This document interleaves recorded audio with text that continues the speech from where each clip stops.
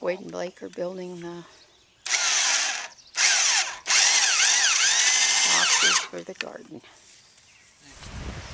The dirt arrives for our box gardens thanks to Blake, Casey, and Wade.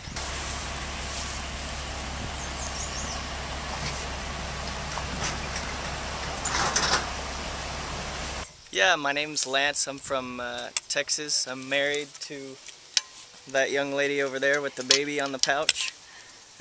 We just came up to Fort Yates to help out in any way we can, and we ran into this young lady, and we've been trying to help her out ever since, just doing what we love, playing in the dirt. All right. So, awesome. Do you think you'll be back?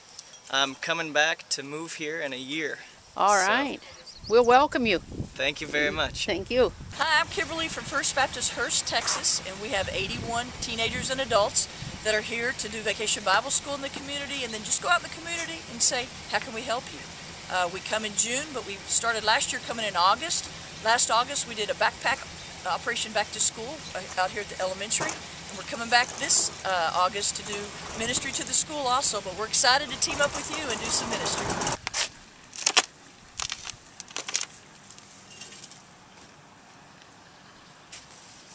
What are you planning, Frank? This is yarrow here. A blank slate, the very beginning of our project, the Helping Hands Community Garden. I'm just going to kind of walk you around, show you what we've got. This is our, just a simple entry into our building, and now I'm going to take you in, kind of give you a quick shot of our garden. We've got some boxes here. We have a few vegetables in the far one. There you can see we're doing some composting with, or mulching with grass clippings around the beans. We have some radishes, some herbs, trying a few potatoes in a garden box, got some peas, and we thinned out the pumpkins like you suggested, so we're going to try transplanting pumpkins, see what happens. Never know. And this is what I was telling you about our no-till potatoes. I think what I'm going to do is come in with some dirt and hill the dirt around them. And as you can see out there, I tarped off a spot with some black tarp. We'll leave that there, till out the grass, and then we'll do some no-till planting there next spring.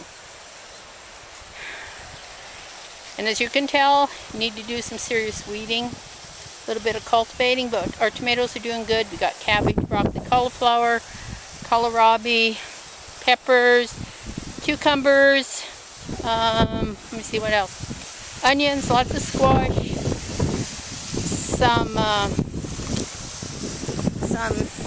sorry about that, have a hole in the ground back there. Some Indian corn that the seed was given to me by one of the elders. It's really spotty. I don't know if the seed was old or what, but we'll see what we get from it.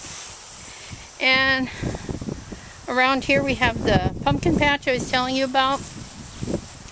And I'm doing as you suggested.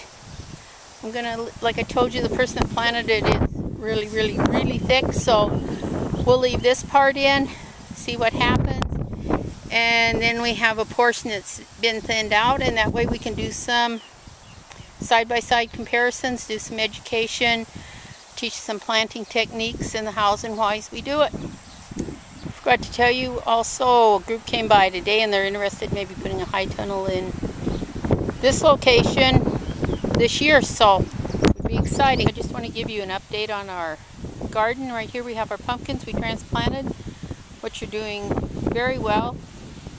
We have beans in the far box, a few potatoes coming up in the middle box garden, and here we have our peas, which obviously got in way too late because of the cool weather, and now it's been too warm, so don't think we're going to see much production from them. We have our small container garden with our tomatoes. We actually took some tomatoes to farmers market last week. It's starting to produce very well. In this area we have our no-till potatoes. Believe it or not, they really are coming, but it's going to take time to determine what kind of production we get from this. In the far garden, far side of the garden, I don't know if you saw this before, but we have it tarped off to kill out the the grass, and then that'll be our no-till area for next season. Right here we have our tomatoes, which are actually right now just loaded with green tomatoes. They've produced very well, so the community is really looking forward to a lot of fresh tomatoes. We'll have plenty to make some salsa in our kitchen. Our cabbage is coming along nicely. We've had a lot of cucumbers already, which is kind of amazing to me for the growing season we've had. We took several last week to farmers market, and I just picked several that'll be going again tomorrow. Our peppers, we have a lot of different types of peppers. I think we have 3 different types of peppers over there. They're coming along nicely. We have kohlrabi, which is something I think will just be kind of fun to work with for the people. We have huge broccoli crop this year. That's doing very nicely, and the people seem to really like it. So that's probably something we continue with. In here we have our green onions, which we are thinning out, and we'll be taking small green onions to the market, and then we'll let some grow so we can get some bigger onions. We have some Walla Wallas planted in there. One of the requests from farmers market in the past has been a lot of squash, so we have quite a lot of squash coming, and I'm really anxious for the squash to spread and kill out the weeds. We've had a problem keeping the weeds from the garden, but it'll get better. Next year I anticipate a lot of growth in the community garden project. On the far side we have our native corn, and like I believe I told you in the past, it's some traditional corn that one of the elders gave me. I don't know if the seed was old, if it's the growing season or what, but it's pretty hit and miss how it came up. Now, our last area I'd like to take you over to is our pumpkin patch. The entire community is really excited about this. We're going to have a pumpkin festival this fall, and I think it's just going to be loads of fun for the kids, the elders, the parents. So as you can see in the foreground, we have our pumpkins that are planted extremely close. We're going to use this to show people if that's the wisest way to plant that, or on the far side we have our pumpkins that are thinned out. So what I anticipate happening is on the near side we're obviously not going to have any weeds because of the coverage of the pumpkins, but I do believe the pumpkins that are thinned and on the farther side will probably be the largest. So we're using this as an educational experience. Again, if you have time, please come visit our Helping Hands community garden. Thank you. These are the pumpkins that were transplanted. Obviously they didn't have much of a problem taking hold. They're in a box garden. And back there around the white trellis is our green beans. They've finally taken off, and I did mulching around them. So I think that's going to work very well for our beans. In the middle box, I tried some tomatoes in a box garden. I think they should do really well. They don't have anything to compete with, and also they're mulched. In this forefront is the peas. Like I said before, I think the heat got them. They just absolutely have not produced very well, but I'm going to try them in a box garden again next year because I'm quite certain they will work well. This is our container garden. It's the only one we have this year. It's got the cherry tomatoes in it. We've picked several, and it's absolutely loaded with green tomatoes. So I'm sure we'll go along and do that again next year, and also use the earth boxes. This grassy area is, like I've said before, is the no-till potatoes, and actually some of them are coming along quite nicely. I'm really surprised. And there's our tarped off area in a circle, of course, which is pretty reflective of the native culture. And in the forefront of it there you can see one of our no-till potatoes. Looking out across the rest of the garden, our tomatoes are doing wonderfully. They're absolutely loaded. The tomatoes are huge on them, and we are going to be able to do all kinds of preservation with our tomatoes. We're going to have a lot of salsa, which the residents really like in Sioux County. A little farther out we have our cabbages. They're doing nicely. We'll harvest them before too terribly long. More tomatoes. I'm really not quite certain what this is that I put in, so if you know, just give me a call.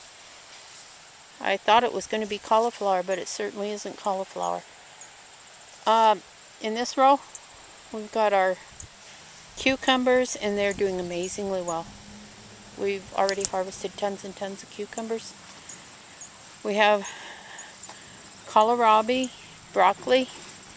We've got a couple different kinds of green peppers, and I've harvested several dozen off of them already. I'm certain we'll have enough of the peppers to freeze some. Out in front of us you see the squash. I've been telling everybody they're possessed little buggers. I don't know if we're going to have a lot of squash, but that was a request of the people. In the background you can see our corn, and like I've told you before, it was seed that was given to me by one of the elders. It really hasn't done very well. We've got a few tall stalks out there that are starting to tassel, so we'll see what we get. Maybe we can save some seed for next year. And this little grassy area in here was where our onions were. already harvested them because the squash are going to soon be taking over everything. It's absolutely amazing. We have pumpkins under the fence, over the fence, around the posts. We have pumpkins everywhere. We're going to have an amazing Halloween for the kids. We're going to just be able to do all kinds of projects with them and with the elders. Do some pumpkin pies for the holidays. On this end is where they were planted extremely thick, and you can obviously tell there's not a weed in there, I don't think. And down here a little farther is where I thinned them out to do some education on the preferred way to when you plant. And as you can see, we got a few weeds, and don't know if you can see it in there or not, but I have a lot of volunteer tomatoes coming up all over this garden and the other ones, so that should be pretty interesting to see if they produce.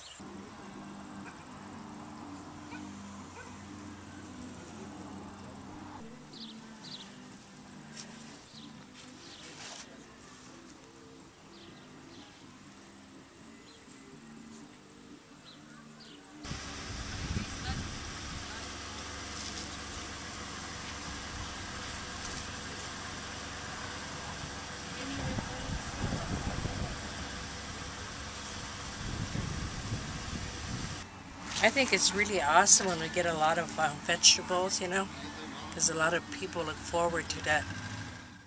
The elders enjoy it? Yeah. Good. And I think it's good for everybody's health also.